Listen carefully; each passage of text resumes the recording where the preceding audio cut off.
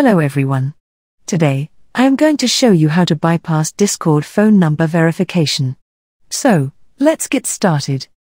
First of all, open any type of browser on your PC. And then, in the search bar type temp number. Once you type it, hit the enter button.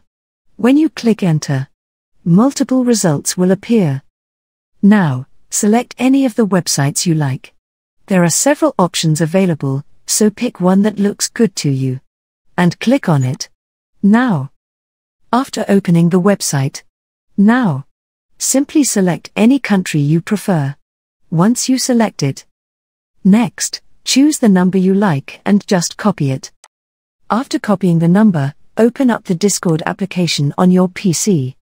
Since my account doesn't require any type of verification, I'll show you by adding a new phone number.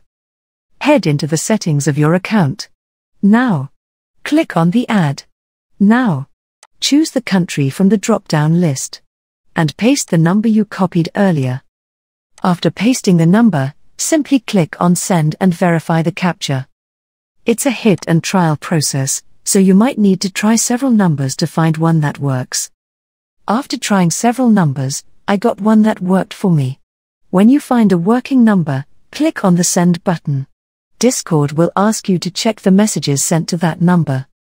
Go back to the temp number website, update the messages, and find the code Discord sent.